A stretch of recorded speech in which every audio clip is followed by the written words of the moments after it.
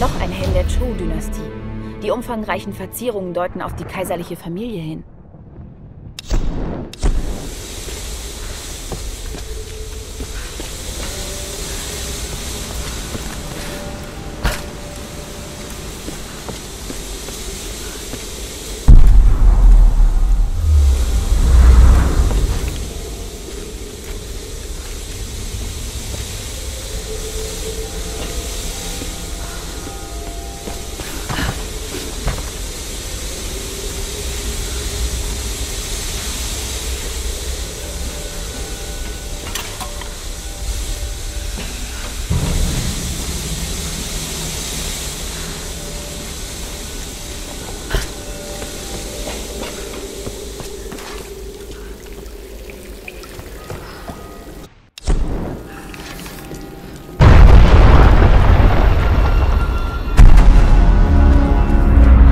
Okay, hier ist es.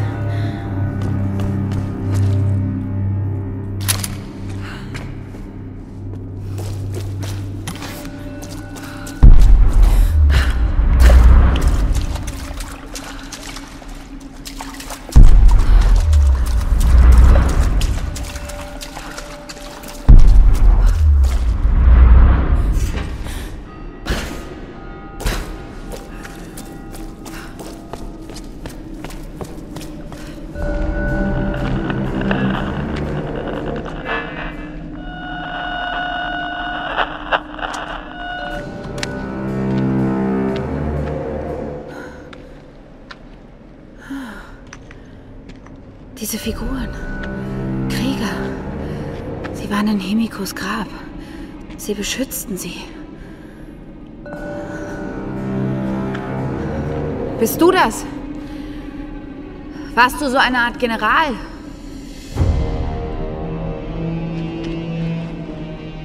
Du hast Seppuku begangen. Wieso?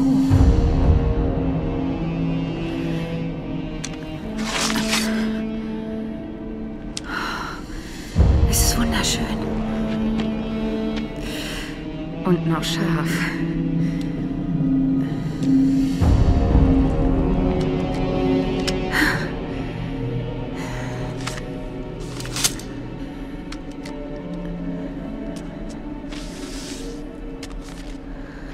Ich habe die Königin enttäuscht.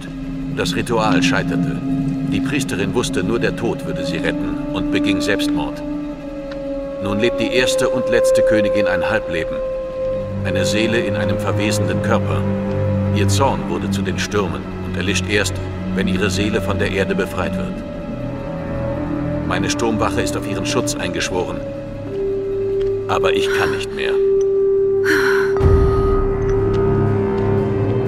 Die Seele in einem verwesenden Körper. Das ruft also die Stürme.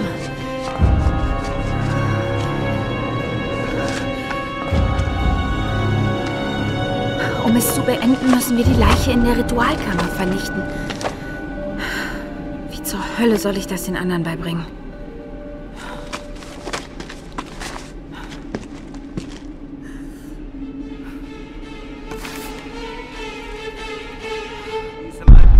Scheiße! Ich muss sofort hier raus.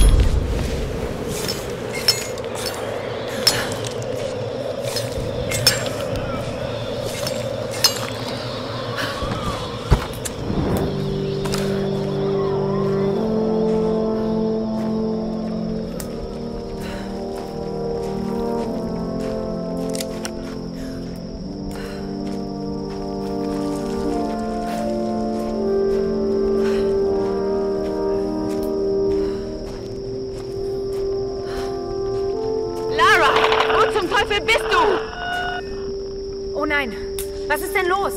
Wir werden angegriffen! Wir brauchen Hilfe! Verdammt! Nein! Ich muss sofort zurück.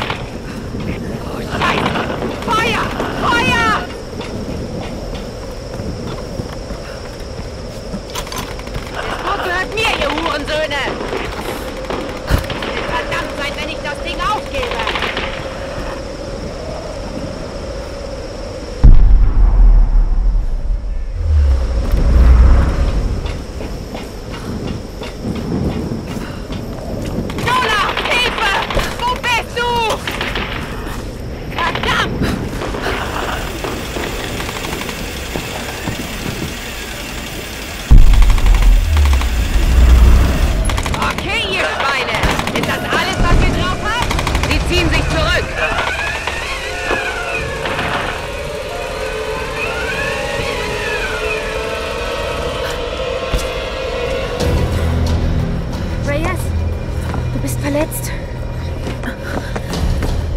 Na komm. Danke.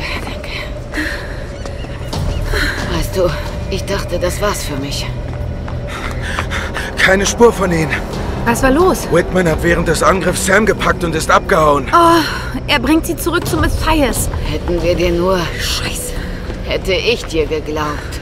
Wie geht's jetzt weiter? Das Boot ist fertig. Wir brauchen Hilfe. Das dachten die bestimmt auch. Du hattest ja recht mit Whitman, Du hast doch die Stürme gesehen. Sie greifen alles an, was sich nähert. Also, im Zweiten Weltkrieg waren Wissenschaftler hier. Und die glaubten, dass die Stürme aus einer Ritualkammer beim Kloster kontrolliert werden. Da sind noch viele Fragen, aber Sams Entführung hat damit zu tun. Und wenn wir ohne diese Antworten ablegen, sind wir alle tot. So wie die Piloten. Und so wie Roth. Hör zu. Was immer hier passiert, Lara verdient eine Chance. Wir können nicht zurück zu ihrer Stellung. Das wäre Selbstmord. Dort wird sie nicht sein. Sie bringen sie in dieses Gebiet. Und über diesen Zufluss kommen wir ran. Hör zu. Ich weiß, wie sehr du zu deiner Tochter willst. Glaub mir. Aber der Kampf ist noch nicht vorbei. Ich verlange nicht, dass du dran glaubst, Reyes, aber du musst mir vertrauen. Okay. Lassen wir es zu Wasser.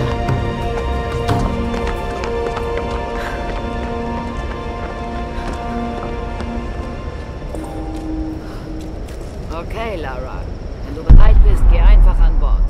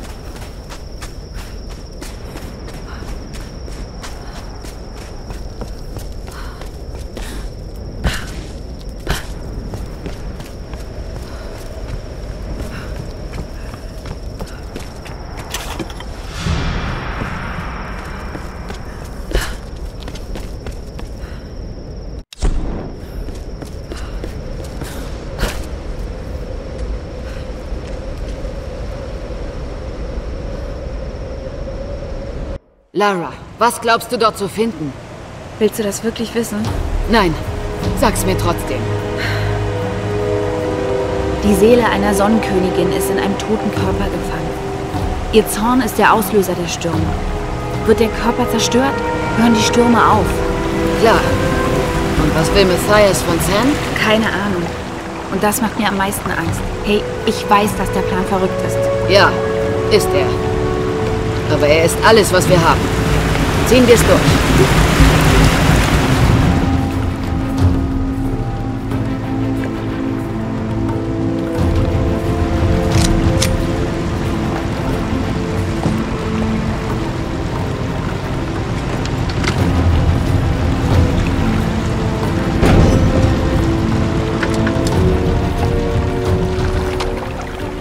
Okay, los geht's.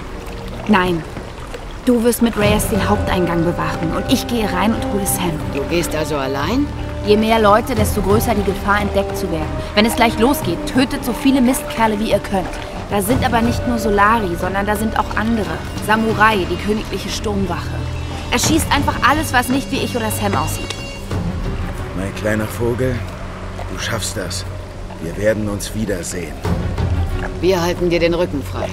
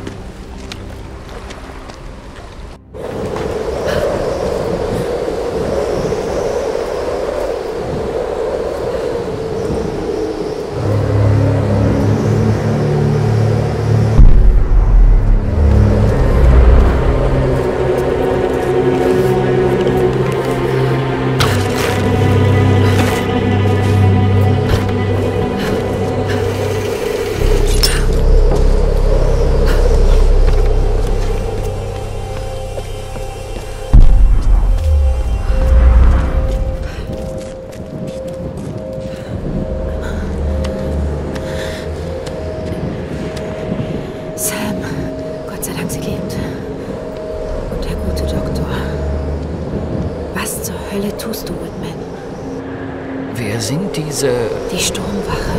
Leute. Sie bewachen das Kloster. Und sie wollen ihrer neuen Königin vorgestellt werden. Von dem, der sie zu uns gebracht hat. Ah, klar. Natürlich. Ich hatte schon mit archaischen Stämmen zu tun. Das wird ein Award, James. Was macht er da? Mein Name ist Dr. James Whitman. Ich komme in Frieden. Ich bringe euch eure neue Königin. Oh nein. Die Königin. Auf Japanisch. Eure, Johann. Mein Sono Kubi Morata!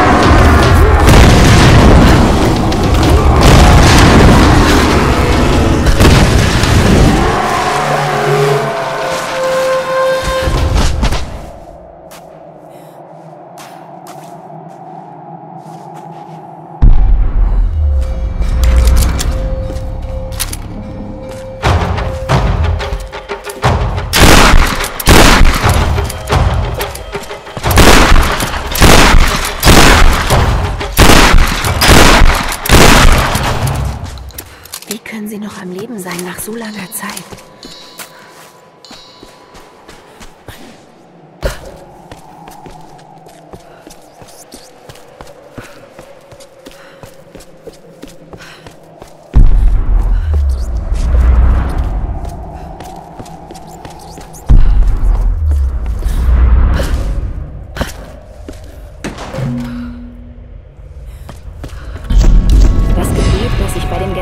Gefunden habe, sagt, dass eine Seele in einem verwesenden Körper die Stürme hervorruft.